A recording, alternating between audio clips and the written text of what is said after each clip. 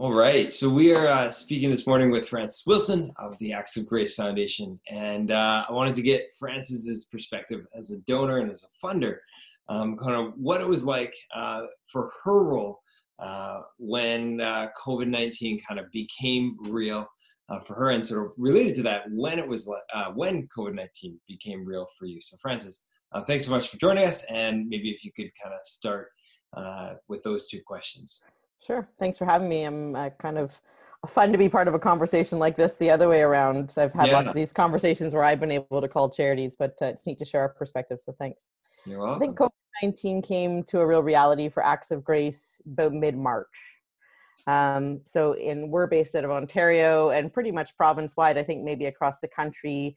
About a week before that, the government had made the announcement that schools would close. And then over the next 10 days, as I was home with my children over what was a planned March break, and I was intending to be on vacation, I kept getting increasing numbers of emails when I would have expected everybody else, all the charities, to also be off with families for spring breaks. And there was increasing urgency, I won't call it panic because no one's really panicked, but increasing urgency, increasing uncertainty around the projects that they were in the middle of applying to us for. So we were right in the middle of a grant application cycle, and actually on the second stage of that, and charities were working towards doing really detailed applications for us. And I started getting emails about, can we change timelines? Can we change budget? Is it okay to change the project? Are you really moving forward with this? And then about March 20th, March 22nd, I had a conversation with the founders and trustees of the foundation and said to them, I don't even know if we can go ahead. So what had happened was on the weekend, about Saturday, there had been sort of a conversation about essential and non-essential work and businesses and charities and what would continue and what would not. And charities were just sort of all saying, oh my goodness, the stock market started to go. I started hearing from charities about funders maybe not being donors and institutional funders maybe not being around longer term. And there was just this general sense of panic in the news. And on the Monday, I got on the phone for my standing weekly status call with our trustees and said, I don't know if it makes sense to go forward with this. And that's really after we stopped and prayed and we talked about it, and we suddenly realized all the projects that the charities were in the middle of applying for, we would love for them to go ahead. The reality is they might not in the next 12 months. The reality is that all the projects that were already in progress being funded by Acts of Grace might come to a screeching halt. And that all of the data we were hoping charities might be able to gather to tell us about all the cool work God was doing through them, we might not be able to get our fingers on this year and even understand the impact of what Acts of Grace might fund.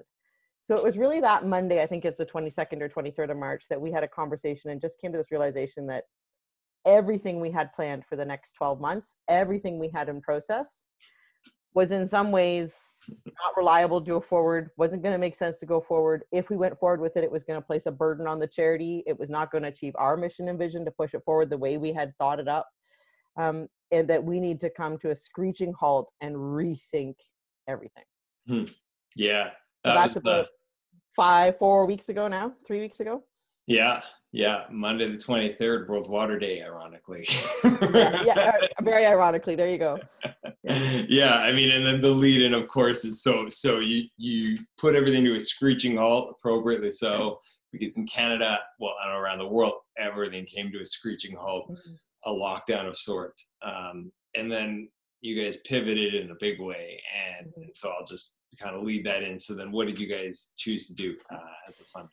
So we have a granting committee that makes all of our grant decisions. And we held an emergency meeting that night after we had sort of strategized, here what we think is a good approach. And we ran it past them and got their blessing on it, because we were fundamentally saying, we're not going to do what we normally do with you. We need you to be okay with that.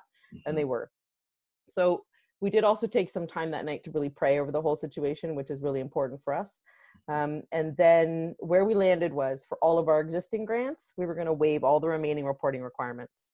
Ask existing grant recipients to begin to report in July on things that happened between December and now. Who knows if they're going to be able to get any data, if the projects are going to continue, if things are even going to measure up to what they'd hoped for. So we waived the rest of the reporting requirements. They had all just submitted mid-year We took them all and said, great, if you'd like to share a story at the end of the year, fantastic. We'd love to hear it. Send us pictures if you have them, but nothing official required. Yeah.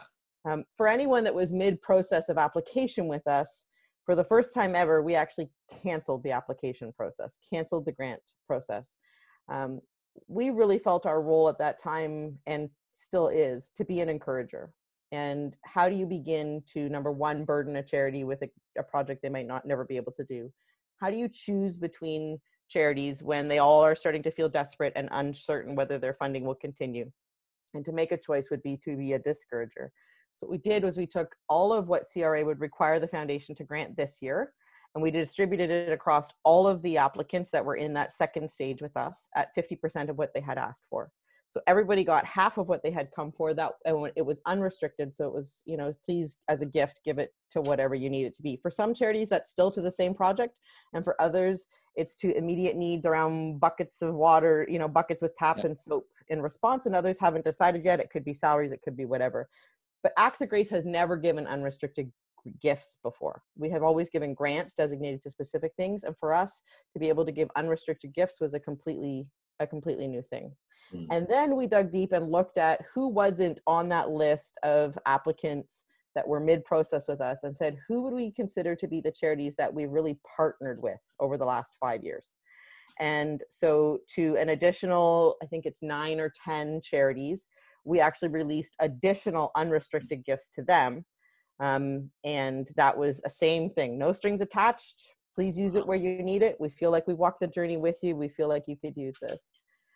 For all of them, we've said at some point next July, we would invite them back to an optional process of storytelling, of sharing how they see God at work this year.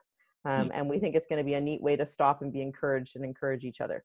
Yeah. And then we did a couple more things. We have set up a standing prayer document for our granting committee to continue to pray over prayer requests from all of our applicants and all of our past grant recipients from the last 5 years. We have not yet had a chance to launch, but we will be starting a social media campaign that will feature one charity each day, not with an ask, just highlighting to our network who we have partnered with over the last 5 years, reminding people about the good work that's happening around the world. Good news stories are never a bad thing, but also reminding people that they're there. And then one of the most amazing things that the granting committee asked me to do, and I got to do, and was quite an emotional process for me, was to call every one of our current grant recipients and all of the applicants and all of the partners that were receiving unrestricted funds and listen to them, encourage them, pray with them. And I spent about an hour on the phone with each of them. So the better part of an entire week was spent on the phone. And it was a chance for me to pour into them in a way that had nothing to do with money. And for what I realized through that process was many charity leaders needed somewhere safe to be vulnerable and to say, I'm not panicking, but this is hard. And yes, I'm a little discouraged and I don't understand how to plan to move forward, but it's great to have you kind of in my corner. And it was kind of humbling to be able to be part of that conversation with them. And I'm glad that was part of sort of the non-financial approach our granting committee asked us to take with them. Mm-hmm.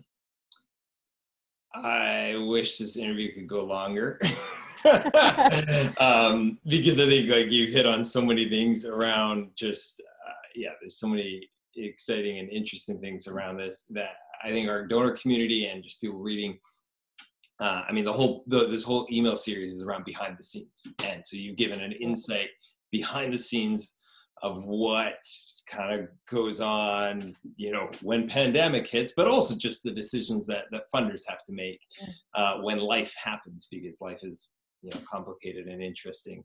So thank you for taking the time to kind of peel back that curtain and share a little bit of your process and your granting committee's process and your team's process in terms of that. And just to reveal to our community, we were one of those charities, and as we're continuing to update, the lockdown in Uganda is continuing to happen. Actually, now we just found out this morning for another 21 days, but our team is being invited to work with the district, to work with the widows and the orphans to do a program with vulnerable people on food insecurity and wash training, so hand clean or sanitization and that sort of thing. And so those funds, the COVID-19, those are things that we had not budgeted for, obviously, when we began this budgeting cycle. Yeah. So these kind of unrestricted gifts allow us to be responsive to the needs on the ground. Awesome. So that's really exciting, and funders like you that allow that to just like, allow us to pivot in that sort of way. So thank you. And thank you for taking the My time pleasure. to share this with us. So Thanks. And I appreciate all the work you guys are doing to keep moving forward through all of this. Absolutely. Take care. Bye-bye. Take care. Bye. Bye.